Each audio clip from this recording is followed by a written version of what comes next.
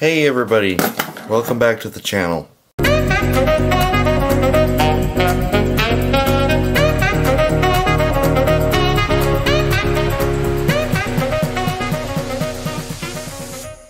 In today's video, I've got a really special one for you. This Chattanooga right here is the 3rd gen Chattanooga, and it's by TYCO, of course. And, well, you know, we've got this is special to me because this is the last TYCO tender-driven Chattanooga I needed. I have the 280, I've got the black 080, and now I've got the silver with brown cab roof 080. So this was the last one I needed. There's another version of this one that has 638 on the cab, but that's for a later date. So we're going to be working on this one today. This one's a little bit worse for wear, as you can hopefully tell if my camera will focus here for you. No, the camera's not going to focus. Please focus, camera. There we go. As you guys can see, that's been totally cracked out, and so has that. Oh, you probably couldn't see that. And, yeah, so we're going to have to work on this. Let's go ahead and get started. Okay, I do happen to know that this is going to be rather interesting. So, we've got a normal tender drive, but look up in the shell.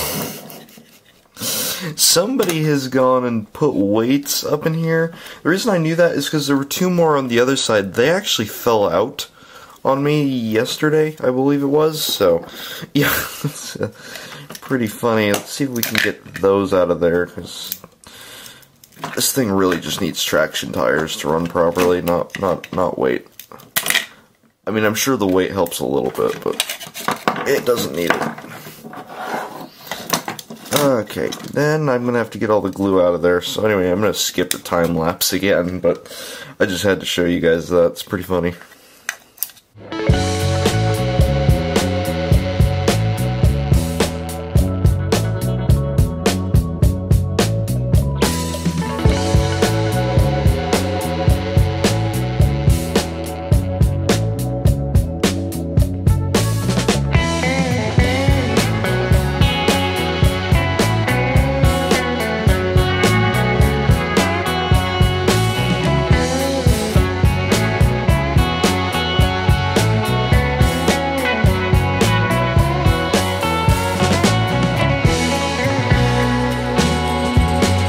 Alright guys, so everything is disassembled now, and the motor, it's pretty filthy, don't get me wrong, but yeah, the coils actually aren't too bad either, which is a good thing to see.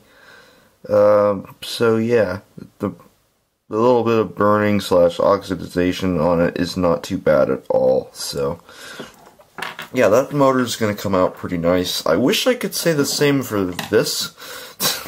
I don't know if you guys can tell, but there is like tons of hair and grime and all sorts all over that motor block. Just take a look at it. Okay, no. But anyway, in all seriousness, yes, this engine will come out just fine. I guess everything isn't all disassembled. I forgot to disassemble these. Oops.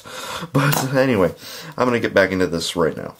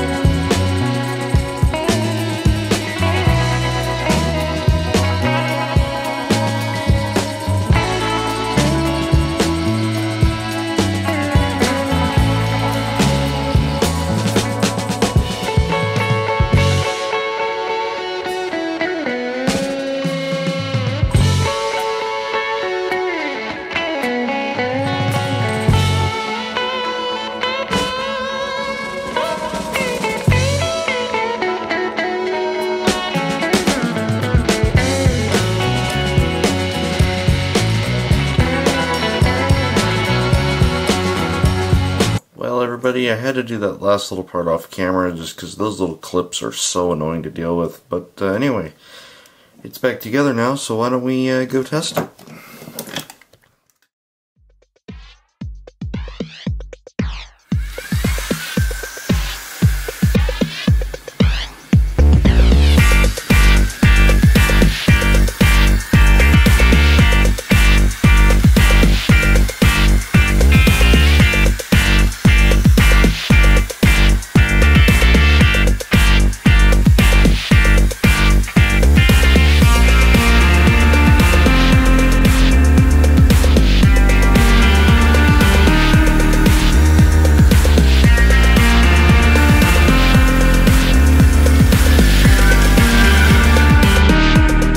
Well folks, that's going to be it for today's video. I had a lot of fun fixing up this Chattanooga. This has been quite a long project. I'm not exactly going to say how long it took me to do this, but it did take me quite a while actually. Anyway, that's going to be all. Thank you all so much for watching, and keep on model railroading.